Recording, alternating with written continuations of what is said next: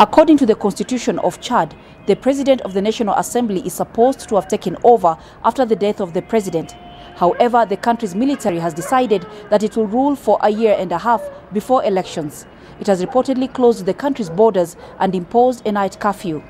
The African Union only supports change of power through elections. In the history of the African Union, a similar incident happened in 2005 in Togo.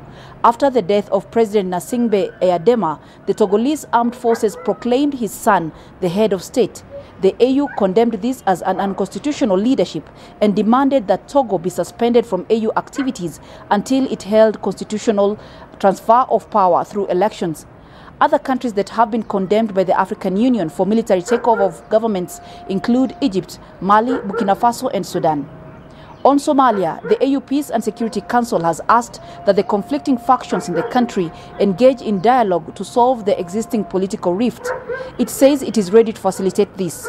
Somalia is in a crisis as President Mohamed Farmajo faces criticism over a new decision by the Somali lower house of parliament to extend his term for 2 more years.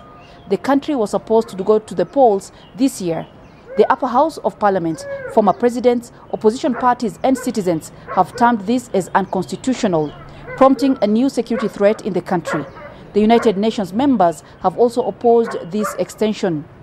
Coletta Wanjohi, SABC News, Addis Ababa, Ethiopia.